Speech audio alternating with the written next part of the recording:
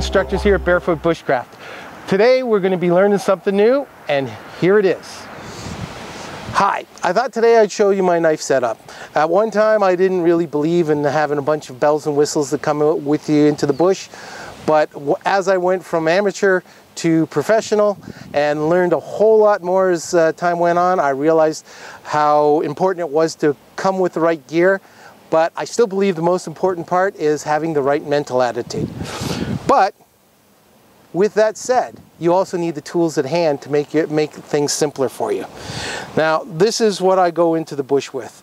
Now this is for just like a day hike. Yes, I also have some water and some food, but this is what my knife setup is. I love my little Mori knife. Some people say that they are not tough enough, but I have batoned this. I've beaten the snockers out of this thing, and it comes out ticking. The only thing I've got is a little bit of wear and tear on the blade from just sharpening it, and that's not a bad thing. Now, what I did find out is that you can do a lot more with a knife. So I always called these inner tube parts, but someone pointed out to me that once you become a professional bushcrafter, they are no longer inner tube parts, they are Ranger bands. So I use some Ranger bands to put on a nice bundle of twine for tying things down. I like the natural cordage because I can also use that for fire starting if necessary.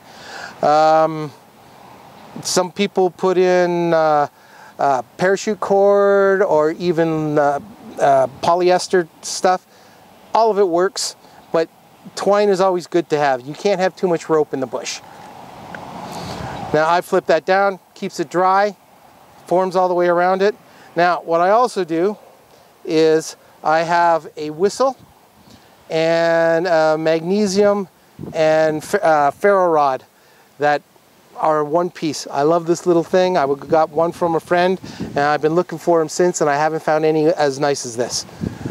I basically put the two of them together. I start off with the string, use the button hook to go through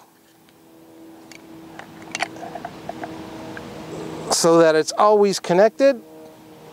I put that through like that, and that's pretty simple. That's got it all held into one piece. It's not going anywhere, but I like to have a little more quiet when I'm walking through the bush. So what I do is, first of all, with the Moris, one of the problems that some people say is that the sheath sometimes lets things pop out, and I've had it happen to me, and a friend recommended that I just put a strap around there, and it's worked beautifully since. Now, with that, I have these Ranger straps here, and I take one on this side and one on the back.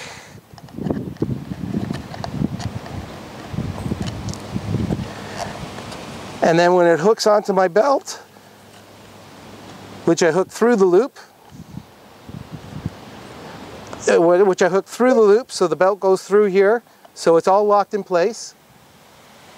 It's a nice little setup that is out of the way, does the job, and I have my whistle, and I have my fire starting kit, and my knife all right at hand.